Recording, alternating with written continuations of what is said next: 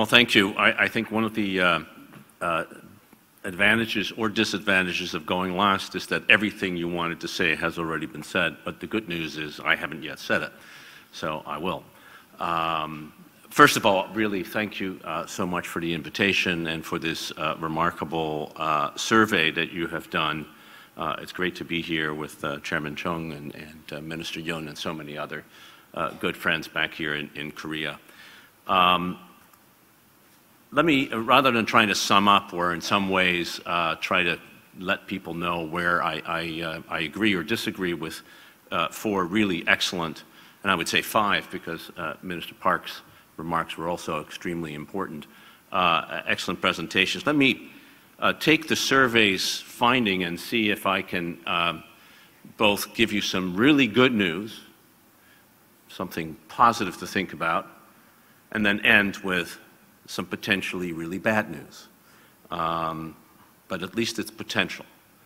So with that, the three key drivers identified in the survey of the future of the fragmentation are China's rise and its growing revisionism, Russia's invasion of Ukraine, and the decline of American leadership.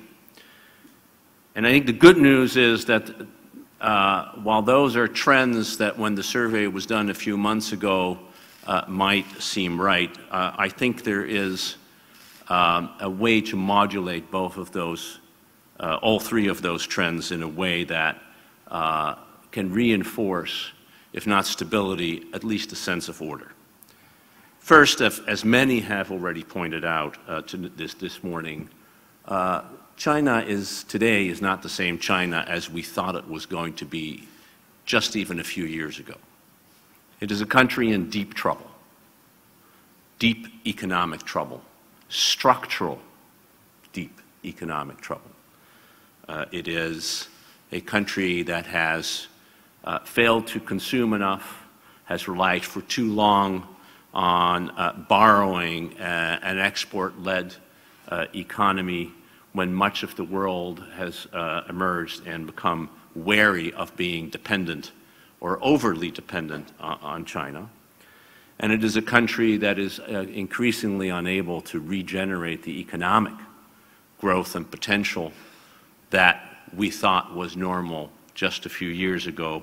It is more likely to become an economy that grows like most advanced industrial economies at 2, 2.5%, 3% if it's lucky, but never at the 5, 6, 7, 8% that it has for so long, in part because its productivity is declining and most importantly, its workforce is declining, something that absent large-scale immigration, which is not a likely prospect, is something that you cannot change. And so as a result, I think we are seeing a China that is realizing that perhaps its strong ambition for where it was going to be 5, 10 years from now is different than it was hoping. And you see this in its own behavior, including in a willingness to start cooperating with the United States, as we saw just last month in San Francisco, but for the hiccup of a balloon flying over the United States. In fact, we would have had a more stable set of relationships in the last 12 to 14 months. There's no reason to believe that that won't continue for quite a while. So yes, China is rising, and of course China is a major player in the international system, but it is not a player that is going to overtake the United States.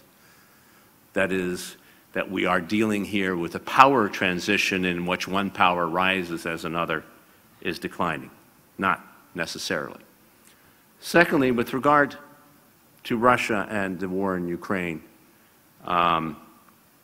although some might have believed a few months ago, and unfortunately that included many in the political leadership in Ukraine and in some other countries, that Ukraine was on the verge of recapturing much, if not all, of its territory militarily, and that it would have actually been able to inflict real defeat on Russia, it's now increasingly clear that that is not going to happen anytime soon. That the prospect of a military victory by Ukraine, defined as Ukraine militarily reconquering the territory that it has lost, not only since February of 2024, but since this war started in February of 2014, that prospect is slim at best. And that has led to quite a sense of turmoil and anxiety,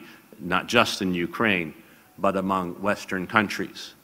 I think it's well to stand back and remember what has happened in the 18 months of this war, which by any definition, and in any way you look at it, has been a massive strategic failure on the part of Russia. Let's start with a very simple fact. Half its army has been destroyed. Half the Russian army has been destroyed. It's lost over 350,000 people. I remind you that when 50,000 soldiers were lost by the Soviet Union in the Afghan war, that was sufficient to lead to a major outcry among the mothers of the Soviet Union, as they were called, and we're starting to see similar activity emerging in Russia. But quite apart from its political impact, its military impact is that Russia has suffered extraordinary losses. It's lost 5,000 tanks and 10,000 armored vehicles. That's more or less what many major countries produced in their lifetime. Russia lost it in 18 months. Russia has seen a Ukraine that under no circumstances, whatever the specific territorial dimensions of who controls what, but under no circumstances going to let itself be subjugated by Russia. Even if Russia militarily were to achieve more, it will face an enemy that is not going to be willing to be part of whatever Russia wants it to be part of. It has revived NATO in a way that we haven't seen, including to the point that two countries abandoned neutrality, in the case of Sweden, 200 years of armed neutrality in order to join this alliance. And it has isolated Vladimir Putin, who is no longer able to go to a BRICS summit or the G20 summit or travel to New York or COP28, although I gather he's on his way to Saudi Arabia and the UAE, which does raise questions about where the Saudis and the UAE think their priorities lie. Now, while I'm not here to predict the future of this war, I will predict that no matter what happens, Russia will come out as the country that paid the better and the bigger price. So then the third question is, what about the United States and its declining leadership? And we've heard a lot about this decline from the speakers here before, something I am deeply concerned about as well.